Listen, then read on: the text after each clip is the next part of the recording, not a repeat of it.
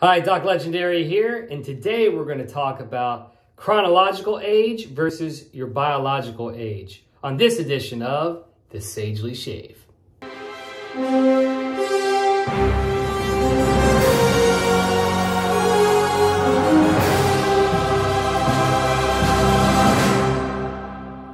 All right, welcome back. So today is going to be a very hot day, like heat index of 105, high of 96, to call for severe weather. So we are going to mix it up here. Now, I know this is sacrilege to some people, but I got 2 shave soaps loaded in the bowl today.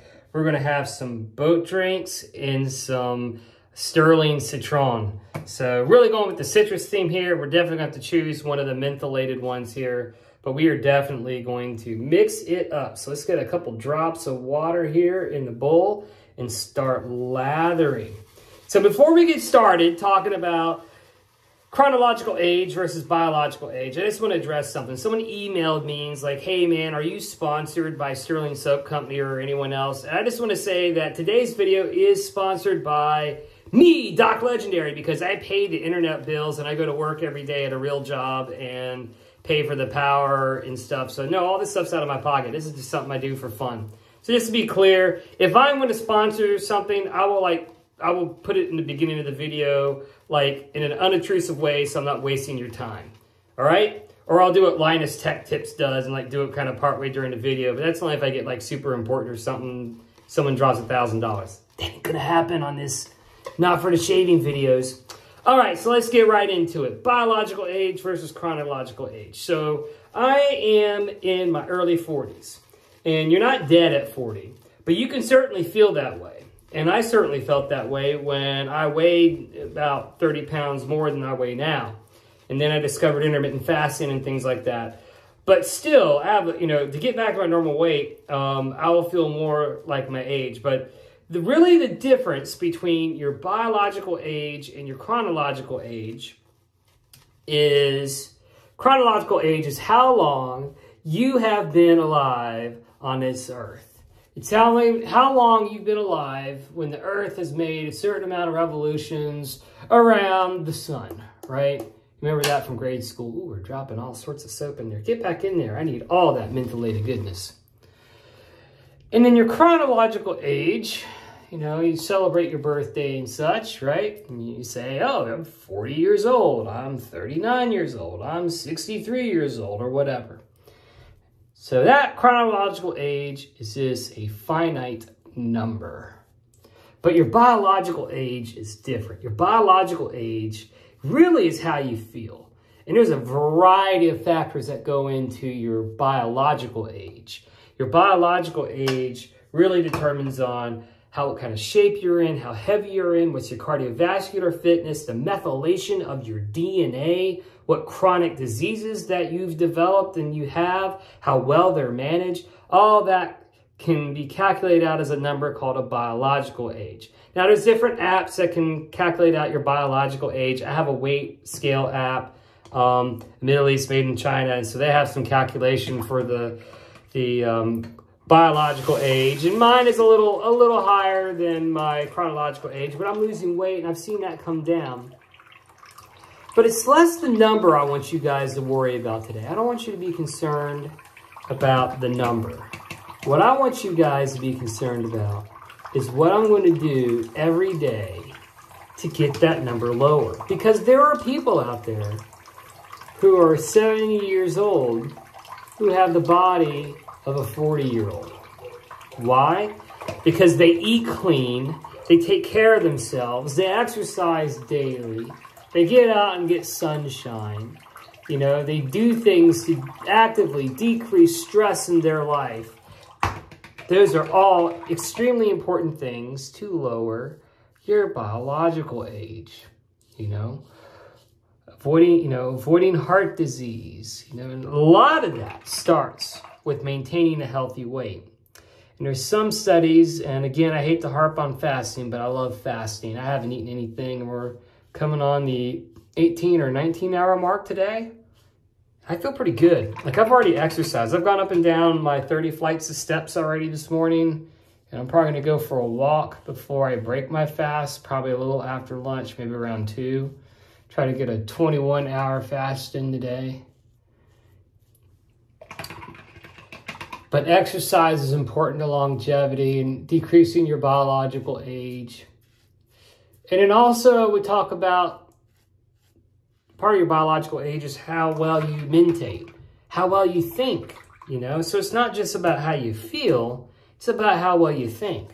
You know, if you have Alzheimer's disease at an early age, that's not good. So how do we protect against that? Well, there's certain things you can do. You can eat well. There's certainly a genetic component to it. I mean, we're learning a lot of stuff.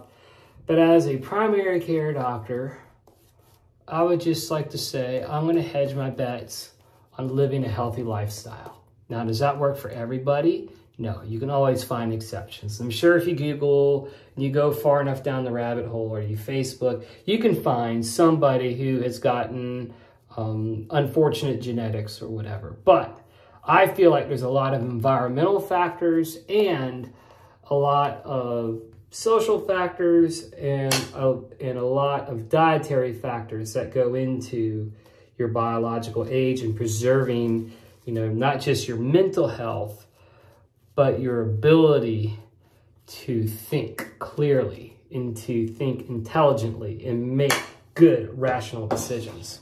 We got a thick lather today. Look how thick that lather is today. Maybe I should have used a little bit more water. I don't know. Last couple of videos didn't go so well. If you remember, if you tuned in for the last episodes, I had some wicked shave burn. This is much, much smoother. So I don't know what that electric sheep was made of, but man, it did not like my skin, and I didn't like that. All right. So my challenge to you all, if you feel bad, if you've calculated out your biological age and it's much higher than your chronological age, I have 2 tips for you. First off, whatever you're doing, lose weight if you are obese.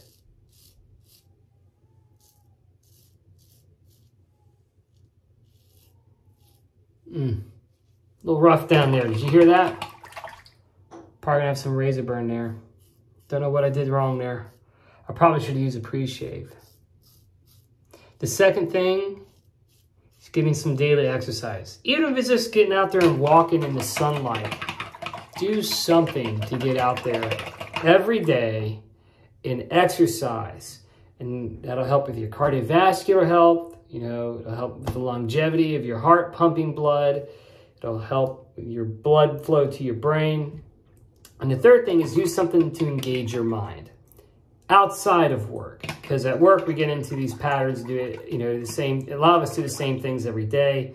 Me, I do a lot of problem solving at work, so I'm constantly engaging my mind, which is nice. But even outside, I play video games, I play puzzles with my kids, I read a lot. Doing those things, I think, can keep your mind sharp, and doing those things on a regular basis, I think, can also preserve your mental capacity and lower your biological age. So that is what I want you to focus on. Exercise, diet, keeping your mind sharp. Now I'm going to rinse off over. Skip the part where I had to get the towel out. I wasn't prepared. All right, so as we're finishing up, I got 2 more I'm going to throw at you. Number 4, affection.